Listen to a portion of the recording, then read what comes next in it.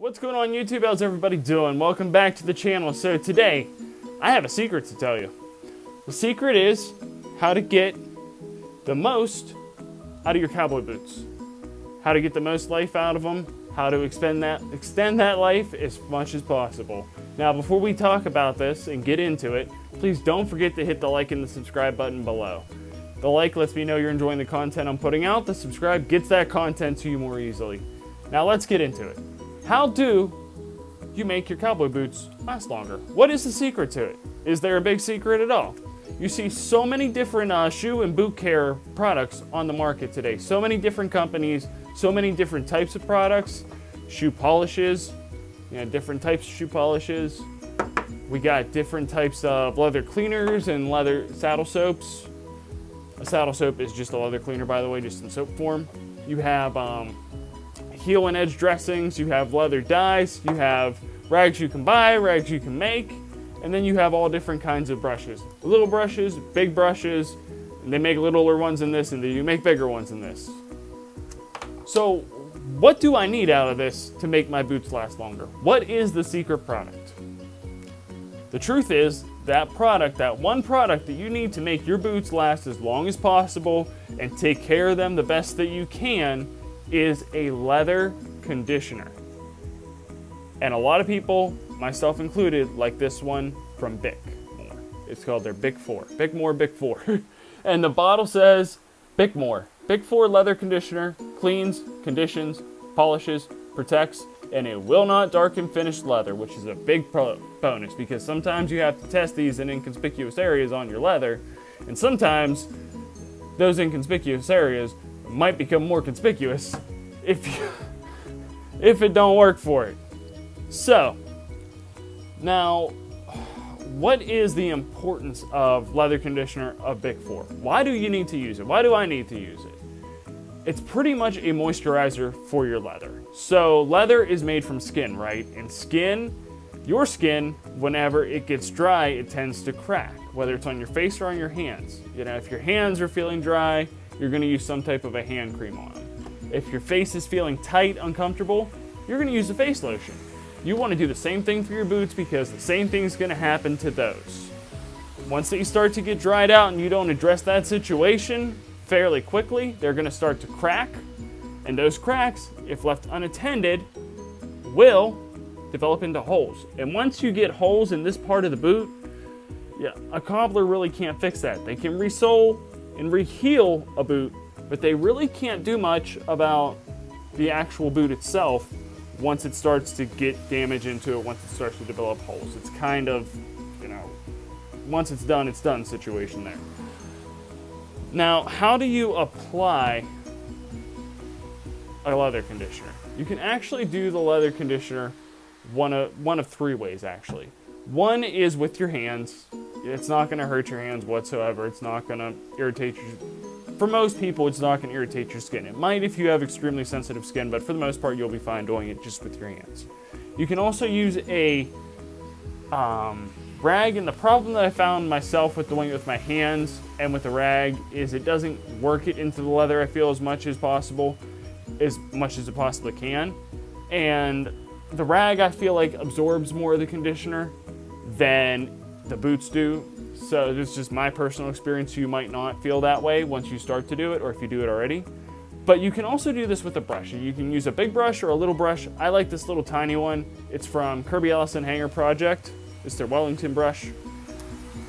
And this has just a nice backbone to it. It's not going to absorb too much of the leather conditioner. It's pretty much going to stay outside the brush for you. And that's what you want. The brush just does such a great job at working that conditioner into the cracks and crevices and not cracks, but you don't want cracked boots. But it does so well working into the creases and just the hard to get areas of the leather. Now, how I'll typically do this is, and I'm only going to do one of the boots, but you want to do both at the same time. You're going to want to first clean off your boot. Any dirt, dust that's on it, use a bigger brush like this. If it's really badly soiled, you can use a wet rag or a cleaner. But take that brush and give it a once over if it's not real bad, just to get all that dust off, any of the debris. You want to especially get down here in the welt. Oh, down in here in the welt you want to get, because that's where a lot of your gravel and stuff tends to accumulate and get stuck. So I'm just gonna take my brush, give it a once over. Get around the piping too, make sure you get that. This little thing that runs down the boot here, it's called piping, for those of you that did not know. So once I'm done with that, what I'll do is I'll take the leather conditioner, give it a good shake, open it up, and sometimes if this is real full to fire out, so point it away from you. You don't want to get projectiled in your eyeball. And I will just make a line. And depending on, you know, last time you did your boots, you might use more or less. It just depends on how thirsty that leather is. If it's real thirsty, it's going to want to drink, so you're going to want to feed it more. You know, make sure you water your leather. It's like a plant, I guess. But I'll just take the brush and work as much of that in as I can and stretch it as far as I can with the brush. You know, don't overdo it, but don't be greedy with it either. So these I actually just recently did, so I'm not going to have to really do too much with this. Make sure you're getting in the welt there real good. Yeah, I just did these last week and I haven't really worn them. I think I worn them once since then, so yeah, these don't really need conditioned. I don't have a pair that does because I did them all last week. So you'll see it's actually has a little bit of a sheen to it.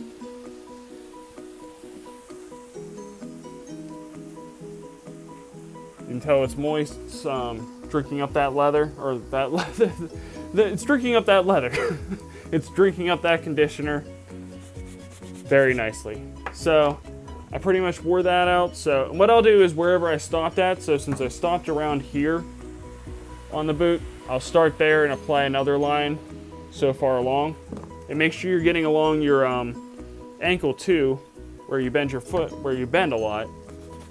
You want to make sure you're getting in there real good. And actually, you don't even need to polish whenever you're using the Bick 4. I'm not sure about all leather conditioners, but with the Bick 4, it does add a little bit of a shine in there. You can, once it dries, you can buff it with a rag or a buffing brush, and it'll bring out a little bit of a shine. So it's like a good little quick product to use too. I'll just do a little bit on the back there, just to get some in there.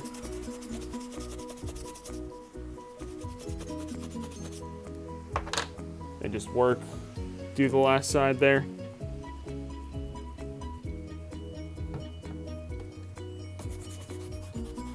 And we're gonna just do that side there and we'll finish up. And I didn't need much on that side since I got that first pass. It got the that side pretty good just off that alone. So I'm just gonna take the brush and do a little bit of a once over, make sure everything's spread nice and even. And you can also do the shaft if you want to. I typically don't. Some people do, some people don't. It's just a matter of personal preference. If you do it, you know, it doesn't hurt to do it. So, you know, don't be afraid to do the shaft if you want to. It's just gonna benefit it. Now, my final thoughts are, you know, the Bick 4, I have noticed tremendous results with ever since I started using it. I think I started using the Bick 4 and really taking better care of my boots about a year ago, and I've noticed tremendous results ever since. It's made them look so much better, so much more comfortable, because this is also going to soften up your leather. And I have not had any issues with cracking whatsoever. And I do wear my boots fairly often. I have 4 pairs I rotate between, but I wear them often. It's the only thing that I wear, so they get their wear in. Now, do you have to get the Bick 4 brand? Not necessarily. Saphir, while it's a little bit higher end, it is a little bit better quality too. This is their shoe polish I have here. It's the Medallion Or shoe polish. It's a cream polish. They also make a conditioner called the Severe Renovateur. Highly recommended. If you're gonna go with any 2 brands, either pick the Bick 4 if you're on a little bit of a budget. If you don't have to watch your money as much, go for the Renovateur. And it's white like this is. It's not colored, so it's not gonna mess up the color of your boots whatsoever. So you can just buy the Renovateur and be done with it. Now, you know, if you don't use it, eventually you're gonna lose it. So if you don't use the leather conditioner, your boots are eventually going to die out, and not last quite as long. So that's all I have for you guys so much. If you guys are interested in buying the Bick, I'll link it in the description below. And if you guys are looking for a great pair of socks to wear with your cowboy boots, check out my last video on the cinch socks. I'll link that in the description below. Thank you guys so much for watching. Have a great night. I'll see you in the next one.